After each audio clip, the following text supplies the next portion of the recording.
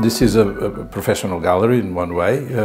It's not only for student work. It's part of a research project where students participate and learn a lot from the whole process. All the exhibitions are curated. The exhibition that is now here, which is called Check of Reality, also two students talking about the first exhibition that was a month ago.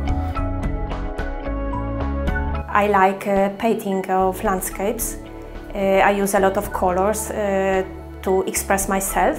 My painting coming from my soul. This is like intuition. In December we had one exhibition with another students. We try to put together two different techniques and show how we give a different expression for this. I'm working with lines.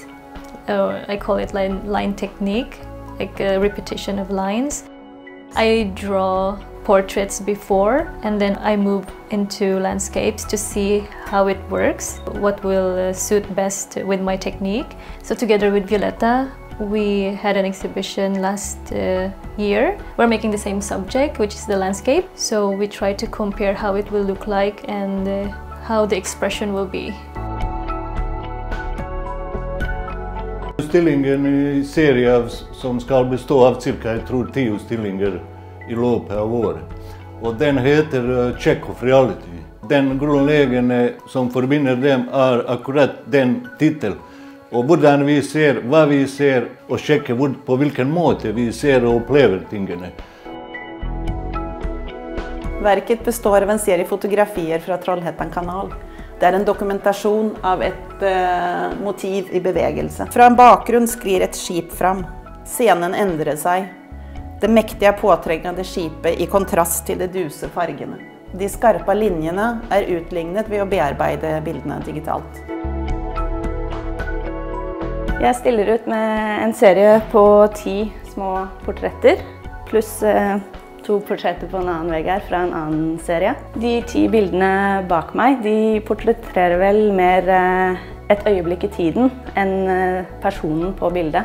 Alle bildene laget ut fra fotografier som jeg har tatt selv. De laget med mange lag maling, hvor jeg bruker røffe og harde penselstrøk.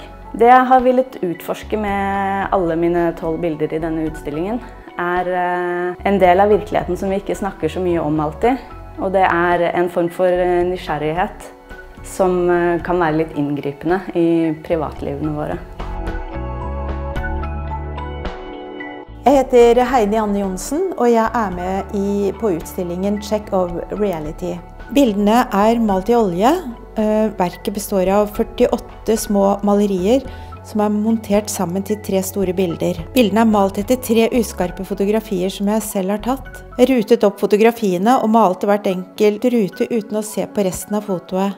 Gjennom maleriene undersøker jeg hvordan jeg oppfatter det jeg ser, hvordan jeg tolker og lager sammenhenger når helheten og detaljene mangler.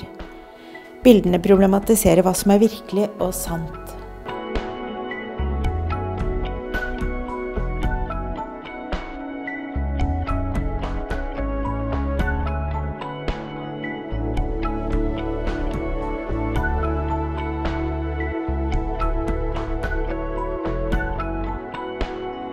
Jeg har laget en serie av fotografier basert på Johnny Cash. Jeg har valgt å gå bort fra å bruke farger for å holde motivet helt enkelt. Jeg kunne starte med kullserien, hvor jeg brukte 3 litt forskjellige metoder. At det en mystikk I å ikke kunne se hva som I de aller mørkeste delene av bildet, for eksempel. For det, I det referansebildet jeg har brukt her, så det sterk kontrast på mørkt og lyst.